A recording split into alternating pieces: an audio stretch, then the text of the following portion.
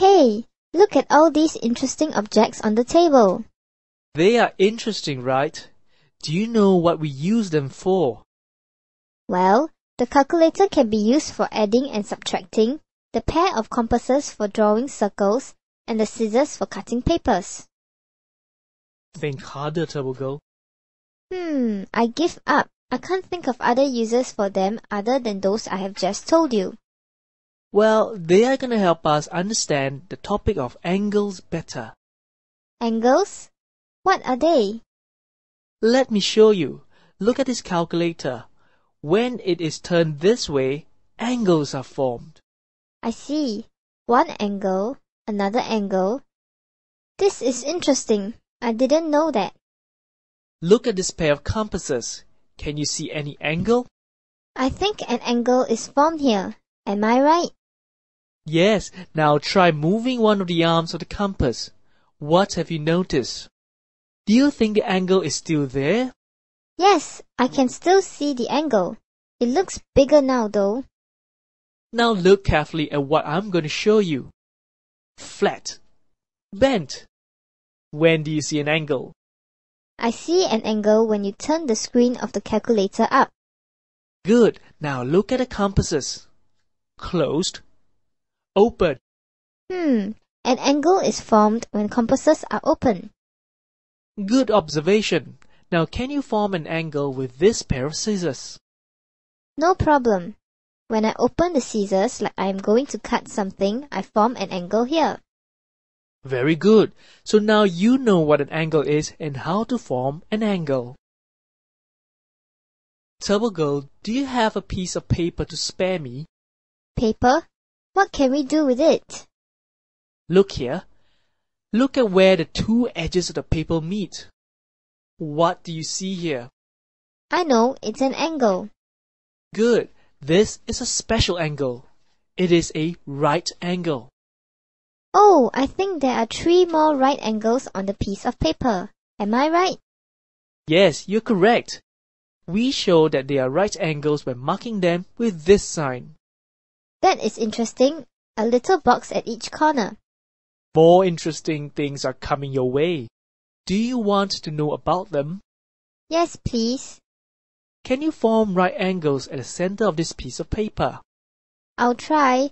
I can't seem to get any right angles at the center. Let me show you. Fold it into 2 like this, and then into 2 again. Here are the right angles. Wow, 4 more right angles at the center. So can you tell me how many right angles can you see now? 8 right angles. But there are more. Look more carefully, Turbo Girl. Oh, I know. These are also right angles. So there are 16 right angles. Very good. So not only do we form angles by turning objects, we can also form angles when we fold paper.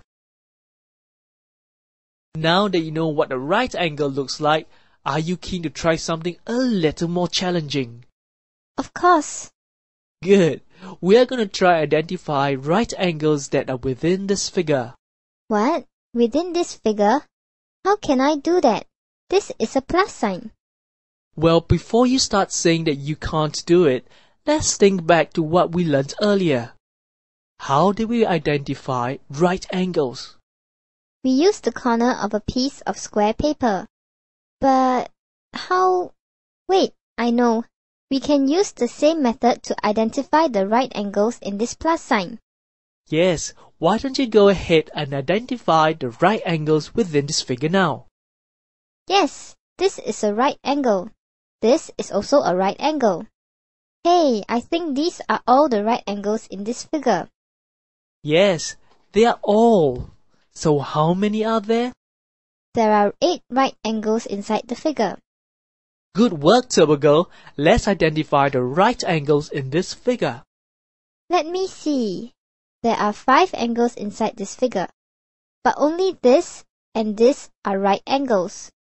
So there are 2 right angles in this figure. Yes, well done. You've just identified the right angles within the figure correctly. Teacher, this piece of paper which I have been using to help me identify right angles is all crumpled. Is there any tool which is more hardy that I can use to test for right angles? Take a look at some of these objects here. Hey, the corner of this book is a right angle. The corner of this ruler is also a right angle. Yes, you have noticed. Besides a piece of paper, these objects also can help you test right angles. I know that now. This ruler is going to be very useful for testing right angles. Good work! Now let's move on to identify angles which are either smaller than or greater than a right angle. I think I know how. I want to show you. All the angles on this tabletop are right angles. Yes, but you have only identified the right angles.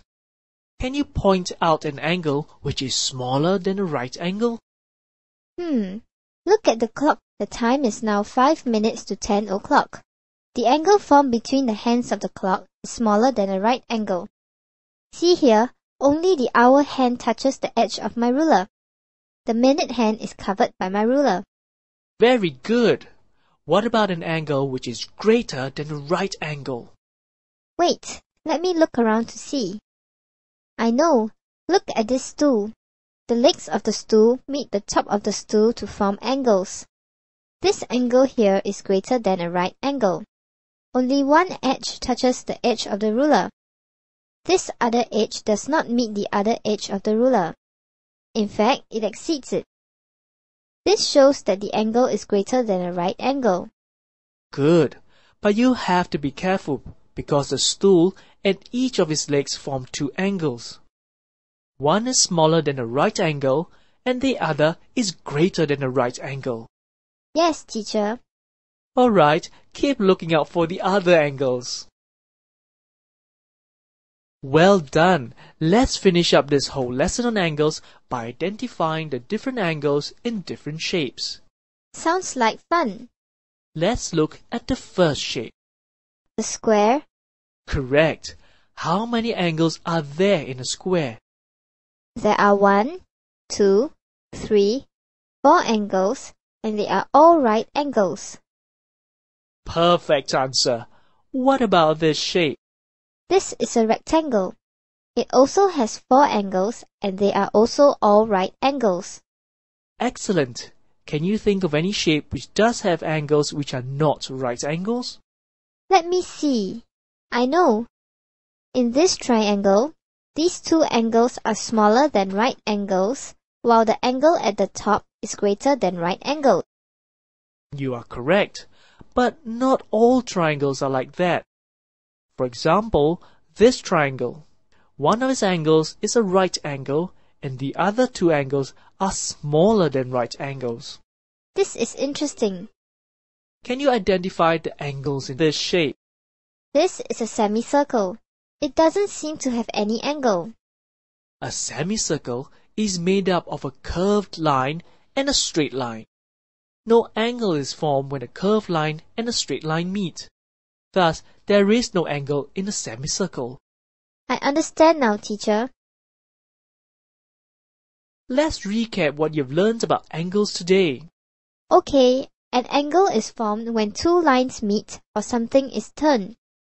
For example, the cutting blades of a pair of open scissors and the flipping of a page of book. There are 3 types of angles: the right angle, the angle that is smaller than a right angle, and the angle that is greater than a right angle. All these angles can be found in shapes and figures. However, there are no angles in shapes made with a curved line and a straight line, or curved lines only. I can create right angles on papers by folding them, and to identify and test for right angles, I can use the edge of a piece of paper, a book, or a ruler. Good, you remembered everything. Well done.